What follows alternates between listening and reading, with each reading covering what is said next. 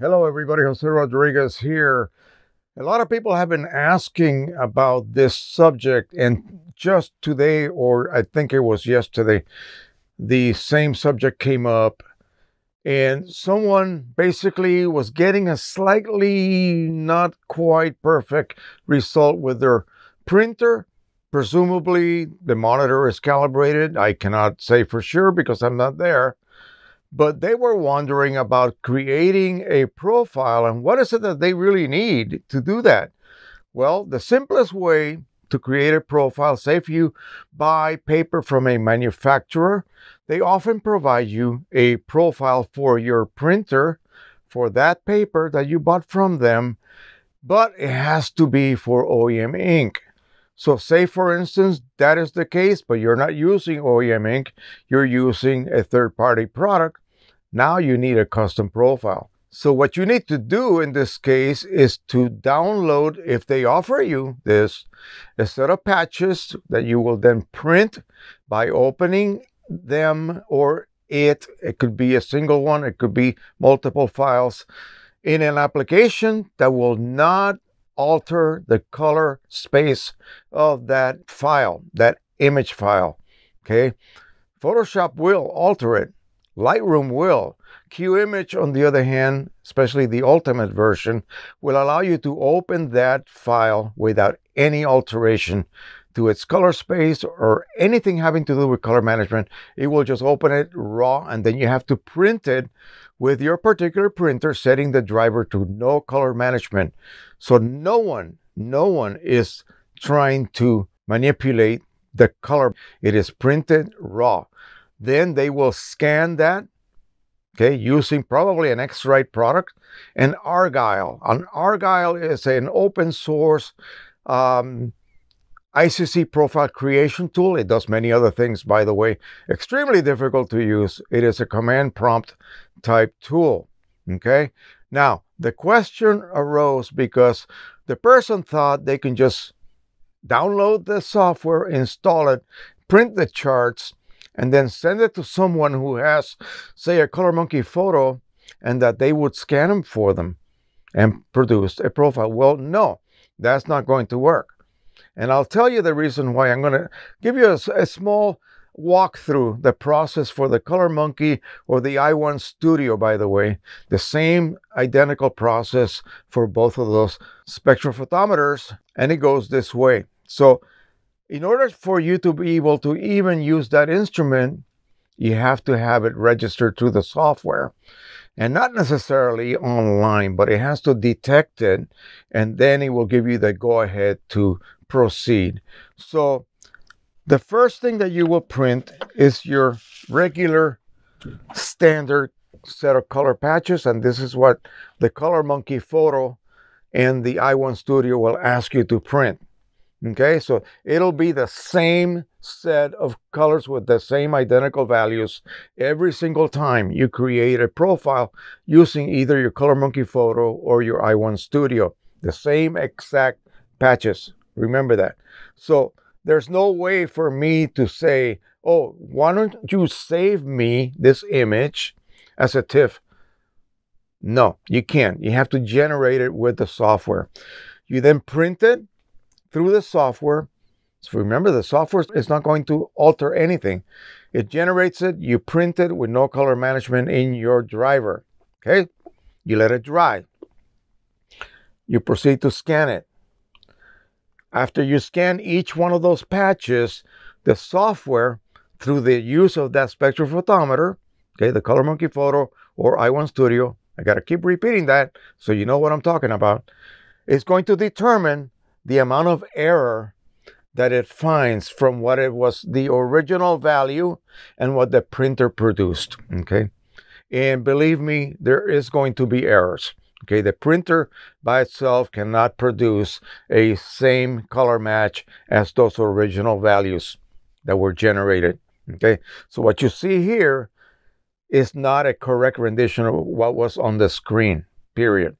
So after it determines the error this way or that way, it's going to then compute all of that information and generate a secondary set. And this is the reason why you cannot just print these charts and send them to someone. Because first you have to print this first one. Someone, either you or someone with you, has to scan it in order for the software to generate this secondary, and here's the magic word, custom set of color patches. These patches are generated because of the results the spectrophotometer got when they scanned these. Okay, these are your standard colors. These are the same every single time. These are not the same every single time.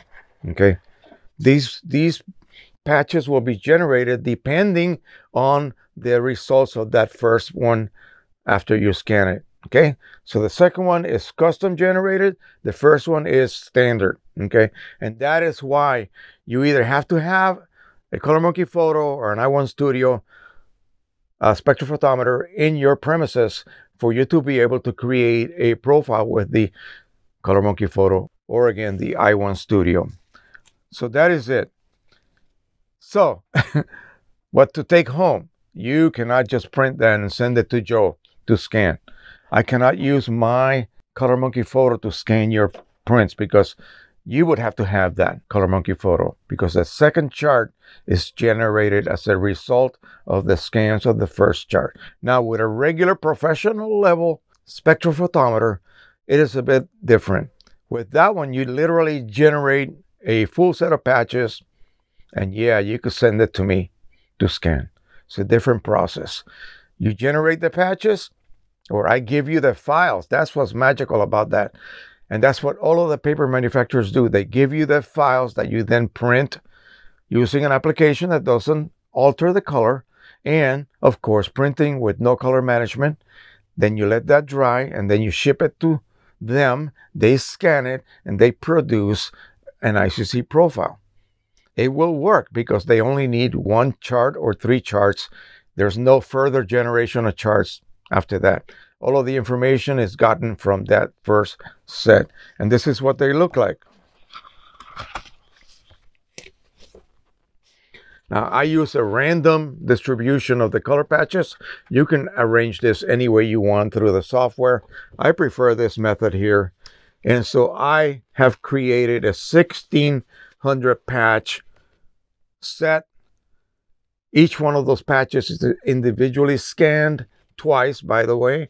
And again, just like with the first one, the errors are detected and compensated for, but only one scanning this time. Okay, one single scanning produces the ICC profile because there are sufficient number of patches here for it to do that.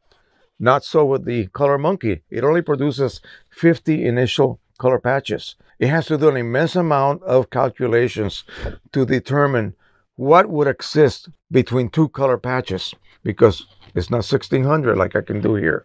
Okay, so I can give you this file to print. You print it, again, print it using the correct conditions, give it to me or give it to someone else, and they have the unit and they can go ahead and scan it and produce a profile for you across the country.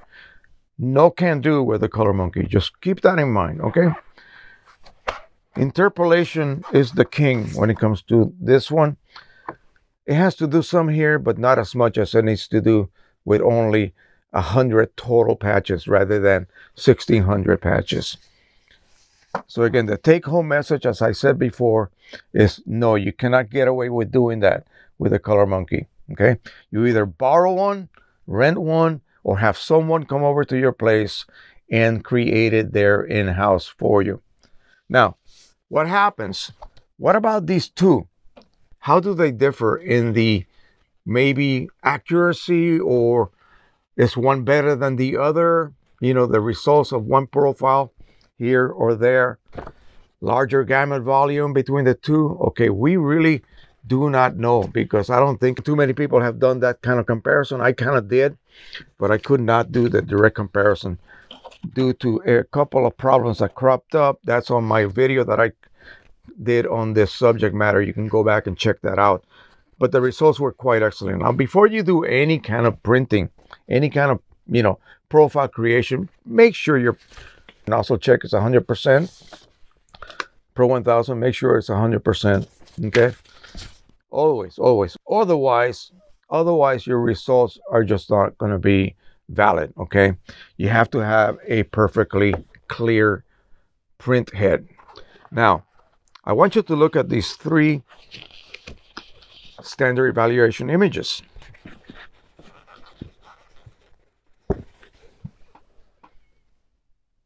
You know, maybe with the lighting here, by the way, one of my banks just died the other day, and I got to get a new umbrella. The lights are fine, but the bank is not.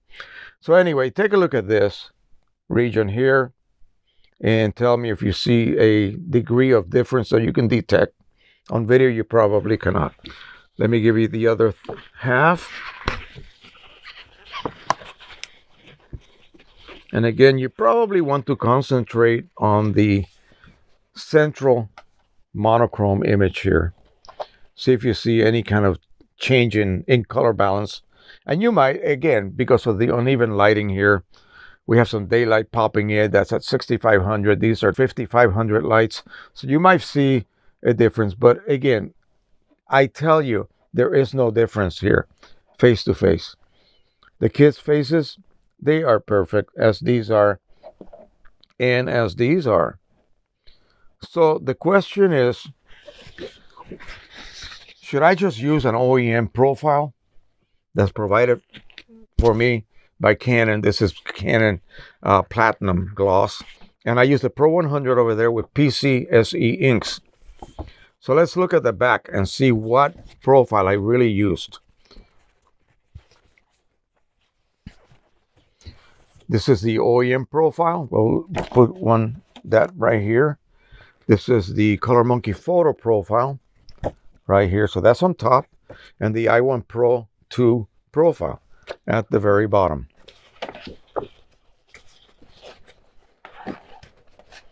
And again, we'll try to line them up as best we can here.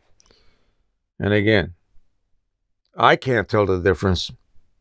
I'll move them around in case the lighting is different on the top or the bottom. What I do see is I actually see a little bit of blocking right here. Okay, and it's a little bit more open on the other ones, but it's very minute. It's nothing that you can really detect. Now the OEM one is in the back. The Color Monkey is in the middle right here. So this one's OEM, Color Monkey, i1PRO 2. Let's look at these rendition here of this ramp. And again, I'm just going to take my glasses off so I can see. I see no change in neutrality. I see no banding during the transition of tones. And of course, OEM, still no banding at all. A critical one is this one here. This row, and let's line this up again. And this row right here.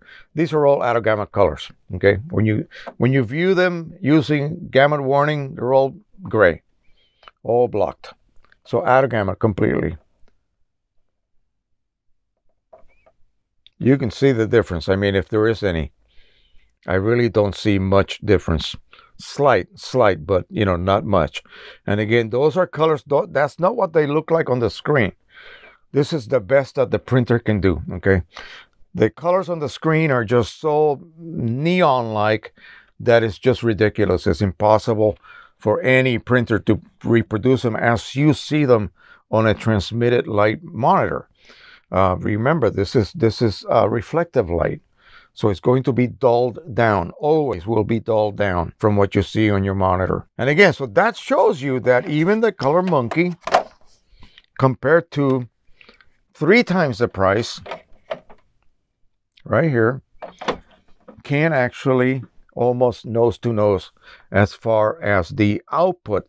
And a lot of us are not going to bother, you know, looking at this on their special software to determine the gamut volume, to determine where does, you know, this profile extend more than the other one. No, we're just going to print with it, and we're going to look at our photos. That's what our eyes are for. So this is going to be our instrument that's going to determine whether the unit that we have is good or not. Okay, whether it's actually doing good or not doing good compared to whatever other system you're using. You can also use that system to compare someone else's profiles for that paper, for that ink, and so forth, and the printer. So yeah, it's a lot of fun. And like I said, you know, you just have to think. And this was actually suggested by someone. I guess they just didn't know you cannot just do what they thought you could do with this. This requires 2 sets of patches to be generated. One is a standard, and then the other one is generated custom. All right. So I hope that wasn't too confusing. One of these days, I'm going to give you another demo on the computer. Maybe I'll do that during one of the live streams. Certainly not right now, or everybody will go to sleep. All right. So thank you so much. Don't forget to subscribe, share, and like. And by the way, okay, it's not all about X-Rite. I will be, hopefully, from the UK receiving a Spider X from Datacolor.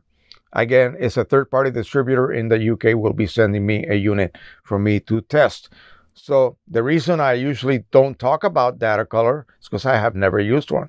So it's not a matter of whether one is better than the other, but the fact that I just have never used one. So how could I possibly give you a demonstration or talk about it, you know? So, all right. So that is it for now. Thank you so much.